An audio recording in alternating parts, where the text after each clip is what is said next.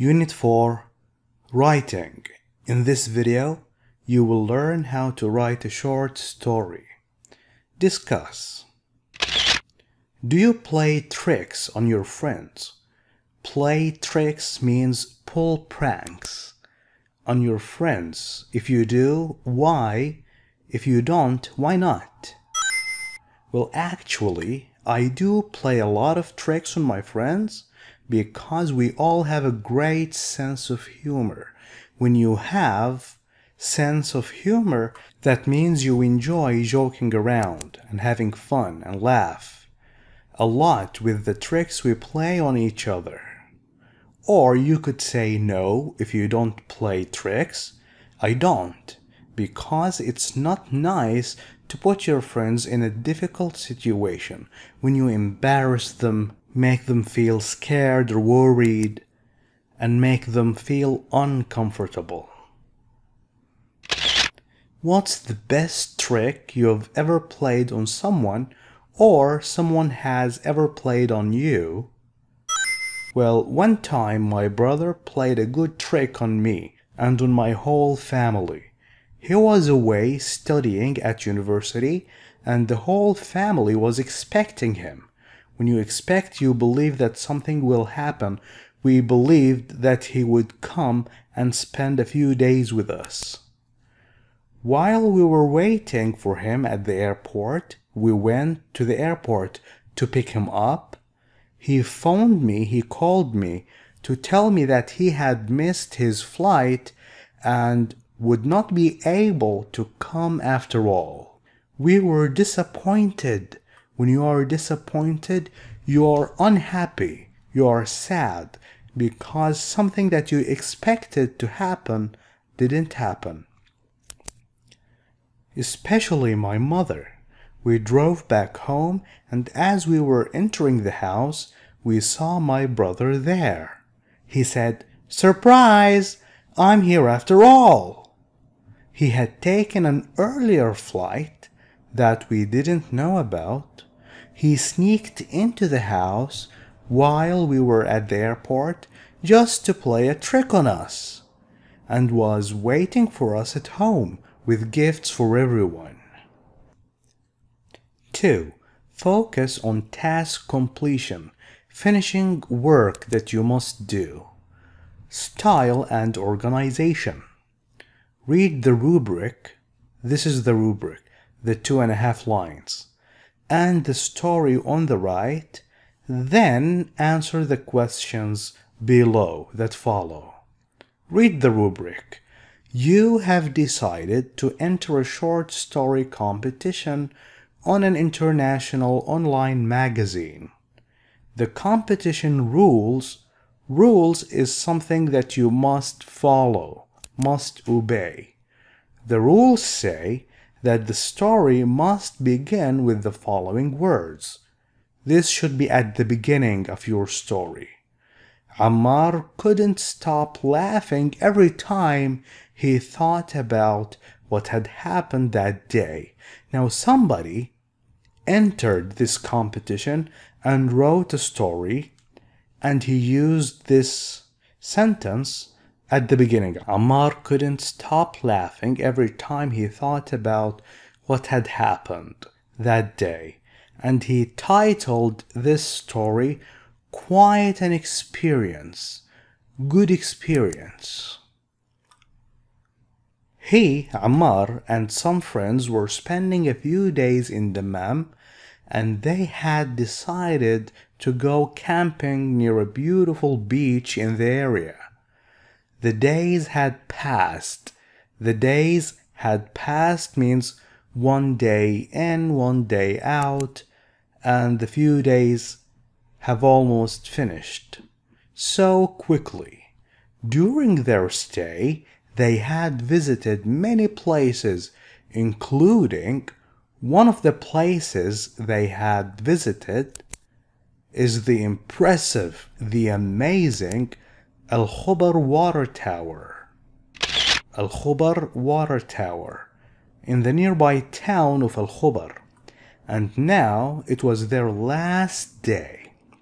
They really wanted to make the most of it.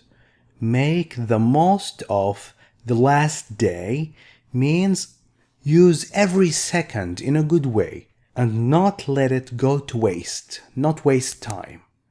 So as soon as they woke up, they set off they went to the beach, as they all wanted to go fishing one last time. The day started off uneventfully. Uneventfully. Do you see the word event here? Event? Event is something that happens. Uneventfully means with nothing important that happened. Nothing special happened that day until they decided to stop fishing and go swimming. It was specifically hot that day. Ammar decided to join in the fun, so he jumped in the water too. He was swimming when suddenly, unexpectedly and quickly, he felt something brush against his leg. Something touched his leg. "Shark!" Sammy screamed, and everyone ran out of the water. Leaving Ammar, he was the only one in the water.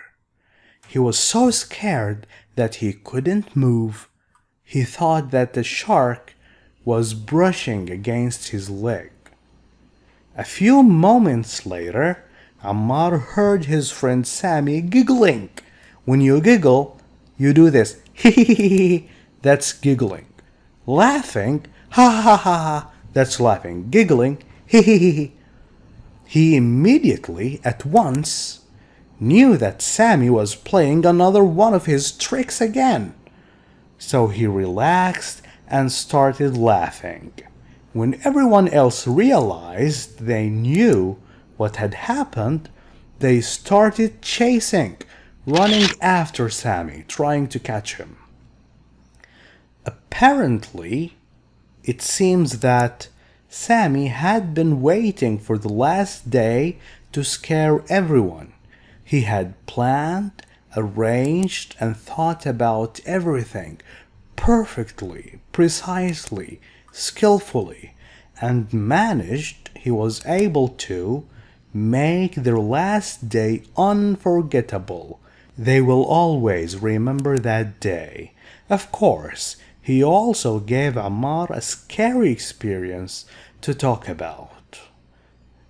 Answer the questions. What did Ammar and his friends think was in the water? Shark. Does the writer start the story in an appropriate way, suitable way? Yes, he does.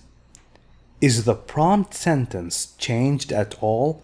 What is the prompt sentence? It is this sentence. Did it change?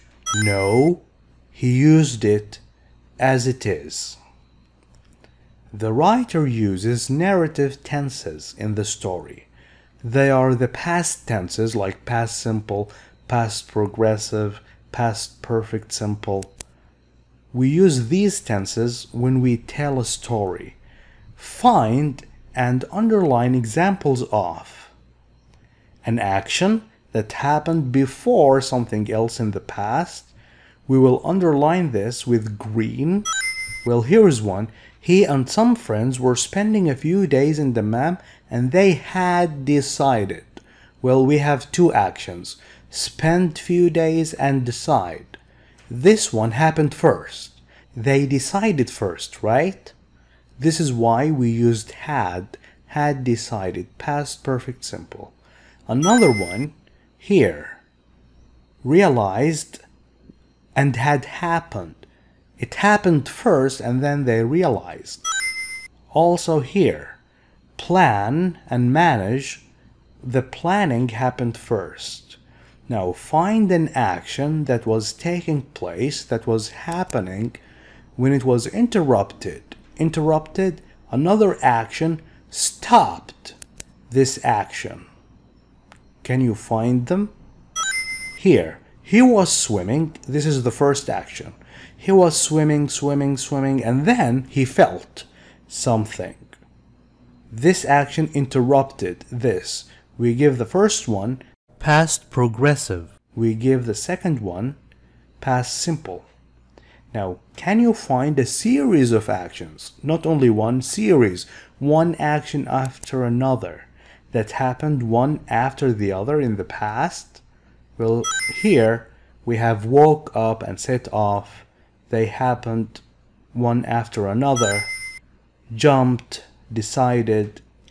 Now, an action that had started and continued up to a certain point, particular time in the past. Here, Sammy had been waiting for the last day to scare everyone. When did he start waiting? Since he arrived in Dammam, he kept waiting until the last day. We give it past perfect progressive. Now, is the writer's style formal or informal? If you say informal or formal, you need to find the examples in the text to justify, to prove your answer. Evidence. Can you find evidence that his style is informal? Yes, we can. He used couldn't. There is a contraction here. If it is formal, then we use could not. We don't say couldn't. And he used an exclamation mark. Shark! Exclamation mark. If it's formal, we don't use exclamation mark. Now focus on language and style. Read the sentences with the highlighted adverbs in the story. How does the use of adverbs improve the story? These are adverbs. How do they improve the story, make the story better? Well, they improve the style of the story and make it more vivid, more lively and exciting. Now use the adverbs in the box to complete the sentences below. Luckily, occasionally means from time to time. Happily, obviously means clearly. Cautiously means carefully. Suddenly and completely. It was a beautiful spring morning and the children were playing. How were they playing? They were playing happily in the garden. Now, an adverb is something that modifies a verb. They were playing happily. Happily modifies what? How did they play? How did he walk? He walked slowly. Adjectives modify nouns, okay? He is good. Good modifies he. Do you understand what adverbs are? Okay. Carl came out of the accident with only a few scratches. These are scratches. So Carl was lucky. He luckily came. How did he come? He came luckily out of the accident. He was lucky. Not luckily, he was lucky. Adjective. Carl is lucky. He came out luckily with only a few scratches.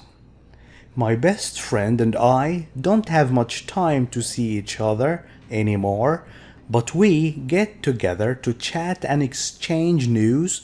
Exchange news. I tell him the latest things that happened to me, and he tells me the latest things that happened to him.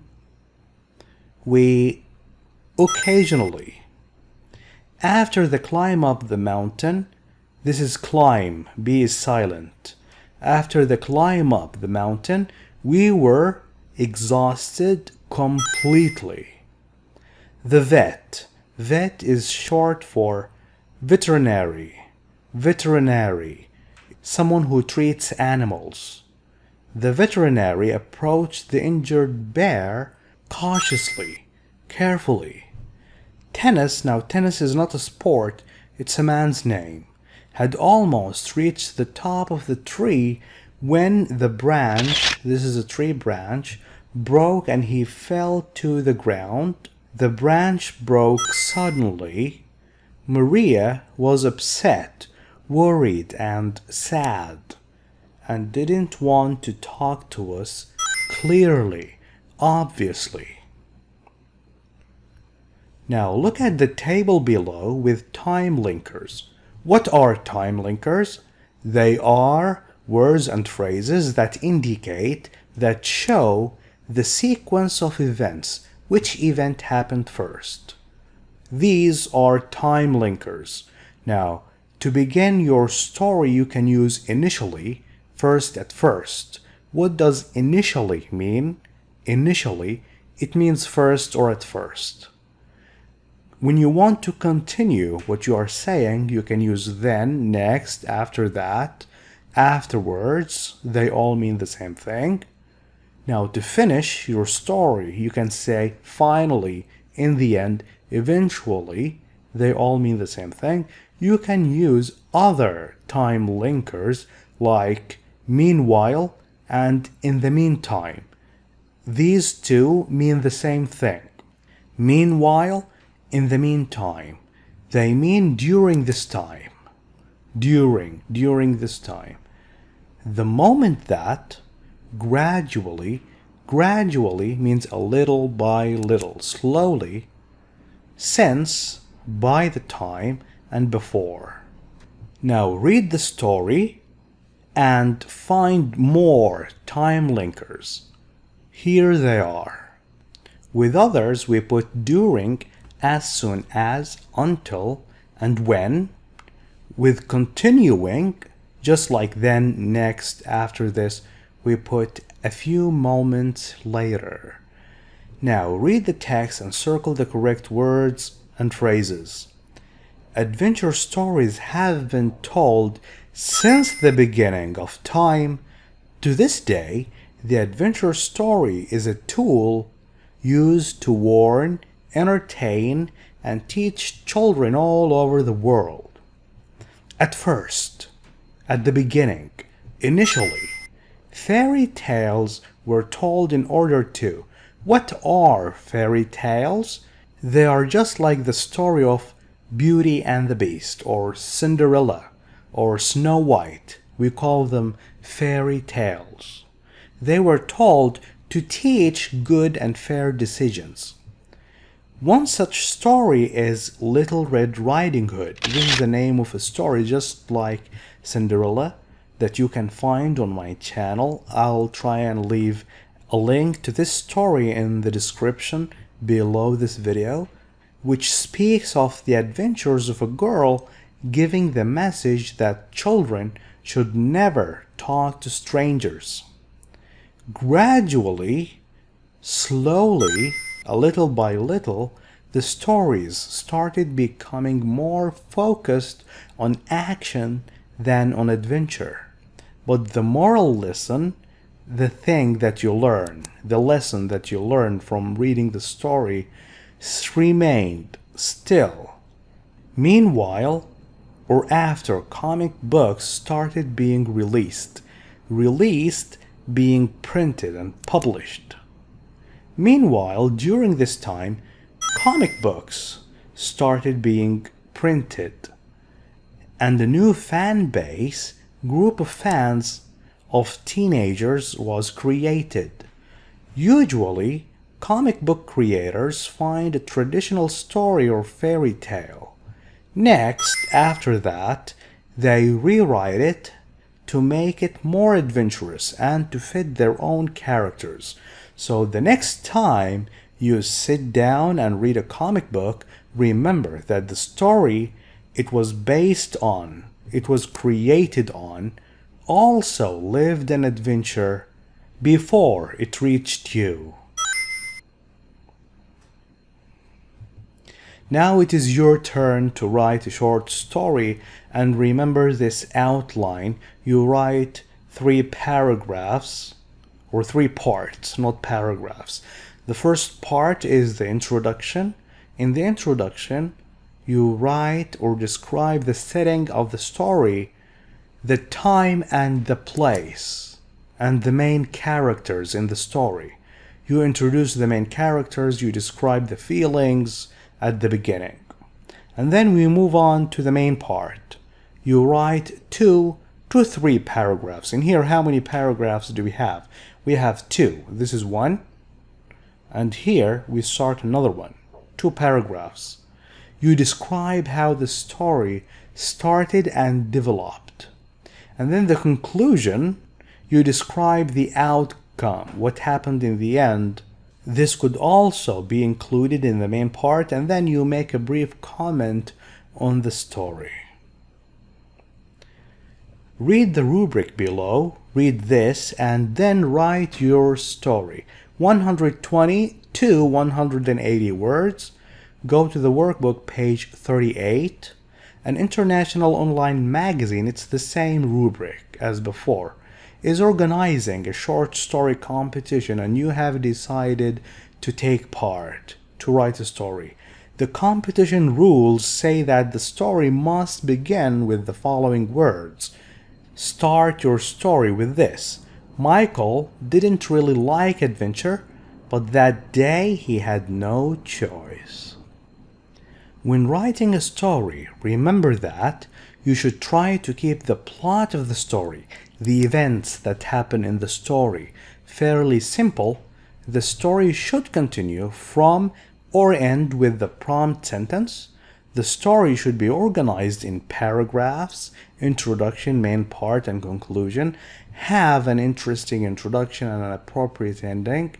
You should use informal or consistently neutral language. If you don't want it to be informal, you can make it neutral. Neutral means not formal and not informal, a mix. You should use past narrative tenses. You should use time linkers to indicate the sequence of events, chronological order, etc. What does chronological order means? It means the sequence of events, the same thing. You should try to create an appropriate atmosphere by using direct speech, questions, exclamations, a variety, a lot of different adjectives and adverbs and vivid vocabulary. Now for linking words and phrases and other expressions and phrases that you can use, you can see Appendix 1 on page 97. You can look at it in your own time. Now we are on page 38 in your workbook. Now we brainstorm ideas. What should we write in the introduction? What is the setting, the time and place, the characters, the feelings? Well, it happened last summer. This is the time. The place, in the mountains. Alan, one of the characters, got lost in the mountains, and his brother Michael went to search for him. Michael was worried about his brother. This is how he felt. The main part. What happened first? Well, first, Michael received a call from Alan's friends to let him know that his brother got lost. How was the story developed? Michael and the others were calling Alan's name when they found him trapped in a big hole. What happened in the end? This part could also be included in the conclusion. You can answer this here. In the end, Michael and the others pulled Alan out of the hole. How did the characters feel during the development of the story? They were really worried that something terrible could have happened to Alan. The conclusion, what was the outcome of the story? Michael and the others pulled Alan out of the hole and hugged him. How can you comment on the story? From that time, Michael hated adventures more than he had before. And here is our story. I managed to write 174 words, and I titled it Quite an Adventure. Michael didn't really like adventure. I used the same sentence from the prompt. But that day he had no choice. He was sitting in his armchair last summer watching his favorite TV show when he received a phone call from one of his brother's friends who went to the mountains, telling him that his brother Alan was nowhere to be found. He was lost. Quickly, Michael went to the mountains. He was very worried about his brother. As soon as he reached Alan's friends in the mountains, they immediately started walking and calling Alan's name. Alan! Alan! But there was no answer. A few moments later, to everyone's surprise, they heard Alan crying for help. Help! Michael was scared and he started running faster and faster until he reached a big hole. He couldn't believe his eyes. Alan had been waiting this whole time for someone to find him and pull him out. Michael pulled his brother out and hugged him. Alan later said that he had felt that he was going to be saved by his brother. From that time, Michael hated adventures more than he had before. Thank you for watching this video. If you like it, please share it with friends. I will see you again next time, inshallah. Goodbye.